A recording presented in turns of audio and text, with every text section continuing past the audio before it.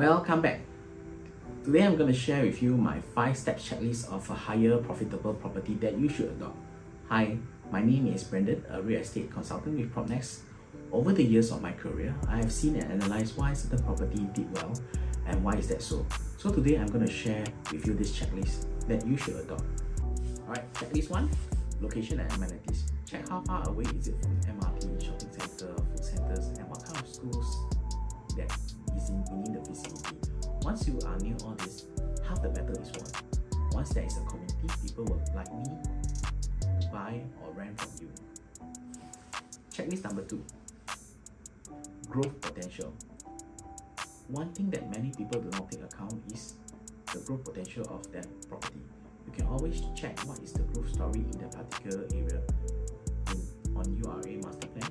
Example like the Changi Airport Terminal 5, Tuas Megaport, Jurong Innovation District, Greater Southern Waterfront. All these are mega developments that are coming in. Checklist number 3 will be the development size.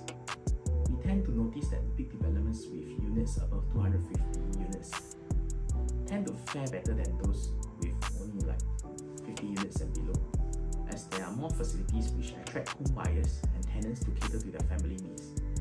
Hence, most likely this kind of developments will be able to perform better in resale market and rental market as compared to those with a smaller development.